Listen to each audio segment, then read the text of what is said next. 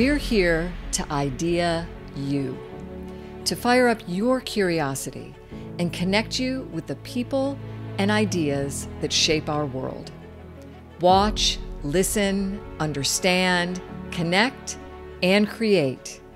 Let's move the human story forward together.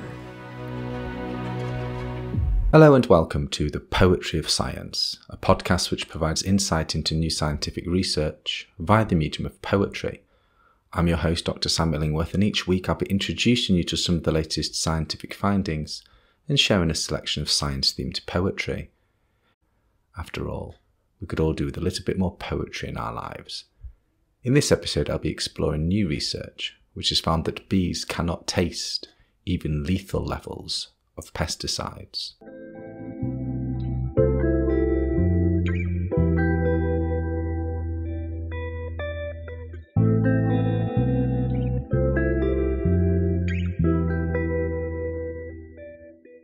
Stripy sailors weave through scattered skies as clouds of poison linger overhead.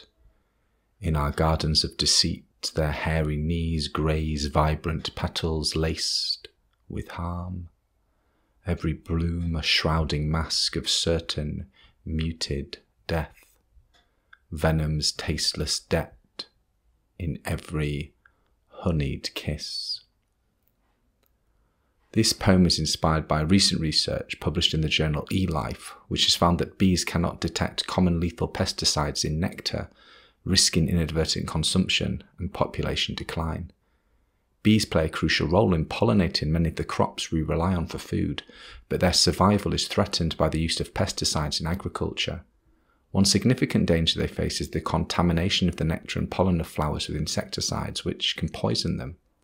There has been ongoing debate and inconsistent findings about whether bees can actually taste these harmful chemicals in the nectar, and if they can, whether they are able to avoid it. This issue is vital because if bees cannot detect pesticides, they may unknowingly consume them, leading to detrimental effects on their populations. In this study, researchers focused on understanding how bees, specifically the buff-tailed bumblebee, respond to pesticides in nectar-like solutions.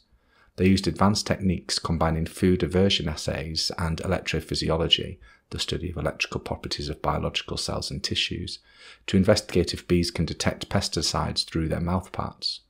The study revealed that bees did not avoid eating solutions with various concentrations of common pesticides, even when these concentrations were lethal.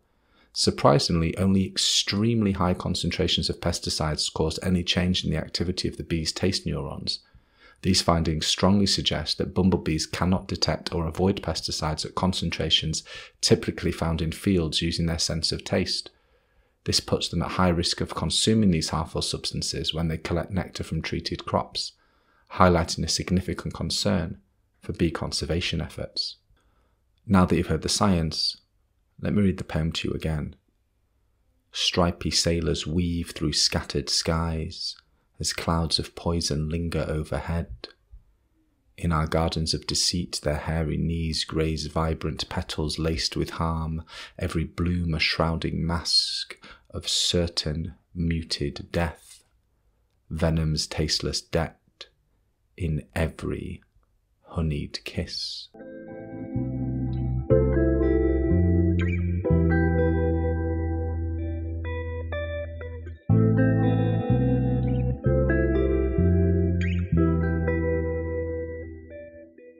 In this section of the podcast, I'd like to share a poem written by another poet on a topic related to the science that has been discussed so far. In this episode, I'll be reading The Bees by Bruce McKinnon. Bruce McKinnon is an American poet and educator.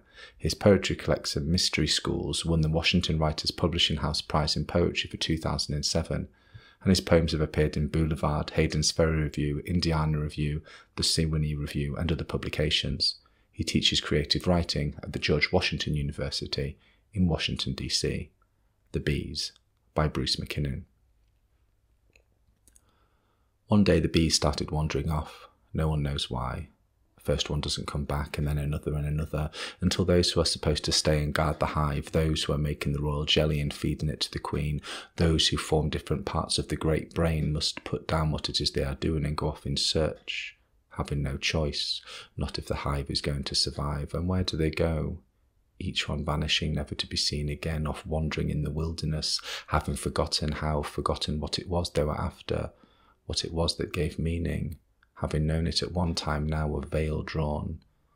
Is it that each one is a cell, a brain cell, and now they're failing one by one, plaque to Alzheimer's, or the way the cells in the esophagus will begin to mimic the stomach if the acid is too intense, if you're sleeping and the valve won't close?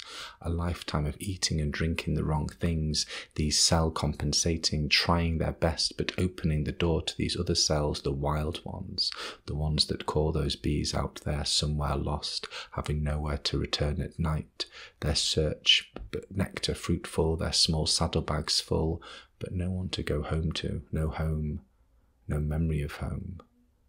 It's as if they'd stumble into some alternate world, one looking just like ours, but a glass width different, just a fraction of sunlight different, the patient waking up, finding herself wandering, someone leading her back to bed, but there is no bed, confusing of the hive they call it, and the hive dies. Each bee goes down, each light goes out, one by one, blinking out all over town, seen from a great height as the night ages, darkens, as you're parked in your car with your own true love, until it's just you two and the stars, until it's just you.